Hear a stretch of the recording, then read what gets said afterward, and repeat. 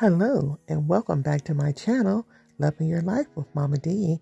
And today we're going to be making some loaded chicken Alfredo.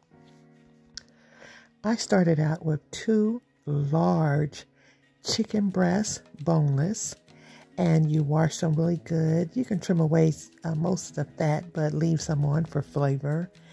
And cut them up into nice sized pieces so that you can taste them in your chicken Alfredo.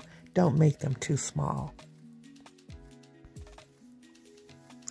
Now in a nice size pan, you want to put some olive oil and get that oil nice and hot, and not too hot, but nice enough to get a sizzle when you put your chicken in, and add all the chicken at the same time. And then you want to start adding your spices.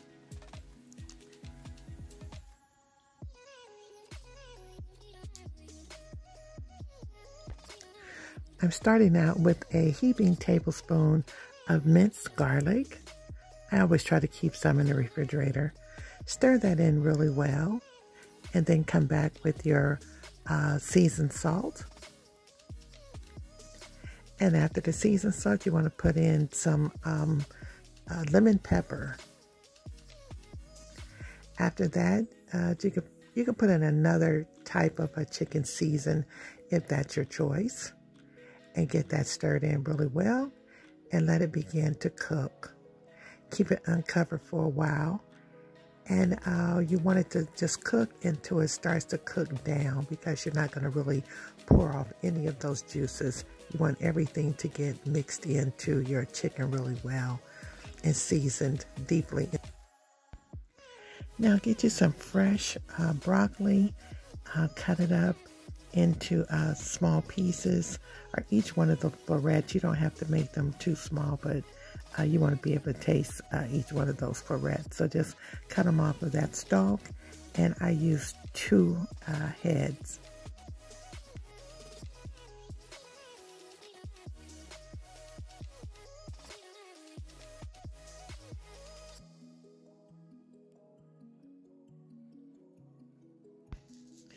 Now in your food processor, take about 20 small carrots and chop them up. I tried to use a pulse so that they won't get mushy, but just chopped up really nice. Now put in probably about a half a box of fettuccine, and get that going to a boil, and keep an eye on your chicken. You want to keep that chicken cooking, and make sure those juices are just flowing through there until every piece of the chicken is white.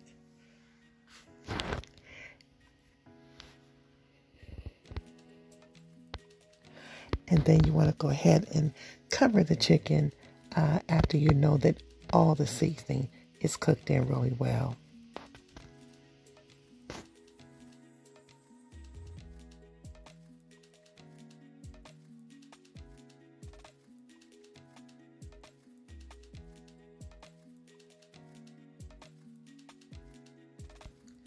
Once you can take that wooden fork and cut right through them, you know that they're really done.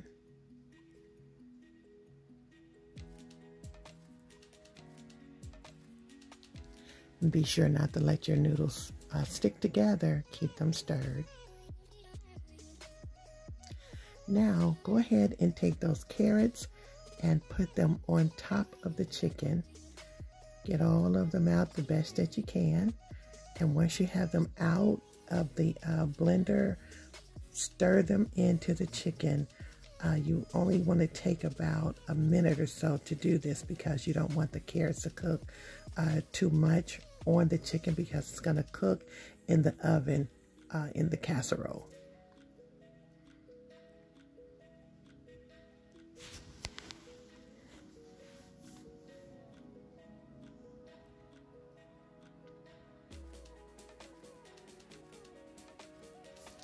Once the noodles are done, you want to cook them down to just where you don't have to really pour out the water. And then just go ahead and get everything into the casserole. The chicken with the carrots. Get your noodles in, or your fettuccine noodles.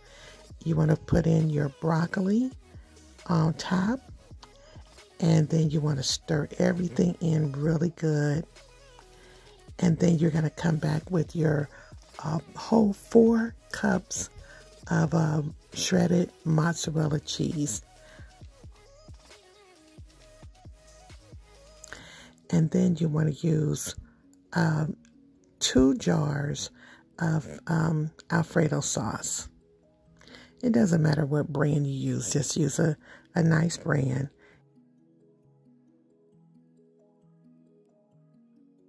Now make sure your Alfredo sauce is all in those 2 jars.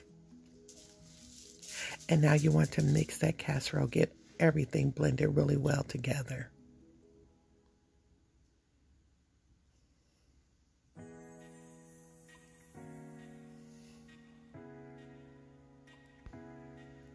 Now you want to pour some milk into the 2 jars of Alfredo sauce to get the rest of that Alfredo sauce out. And then this is how you're going to add your milk.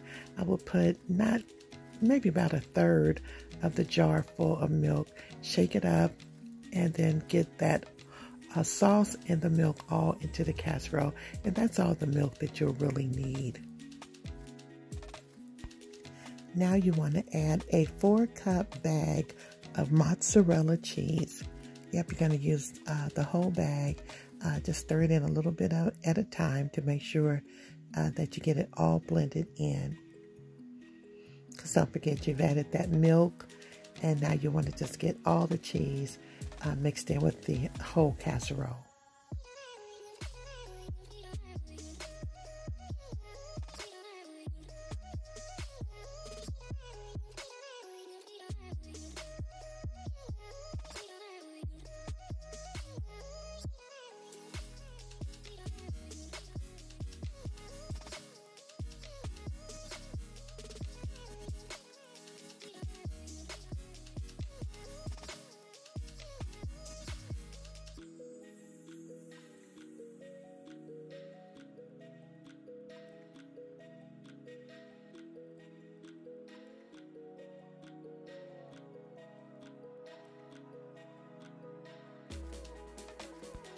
Now for the top, I use some cheddar cheese, probably a cup of cheddar cheese, just enough to cover the top of the casserole. I think it gives the casserole dish a better look once that cheese is melted. It looks a lot better on top than the mozzarella, at least to me it does. It's optional and you can use either one. Now you want to have your oven preheated at 375. You want to put your casserole dish right in the middle and set your timer for 40 minutes.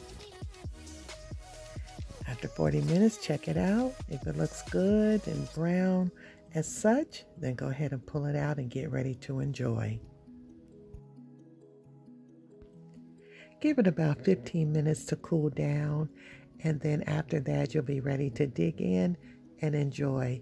It's very creamy, it's cheesy, and absolutely delicious. I hope you take the time to subscribe to my channel.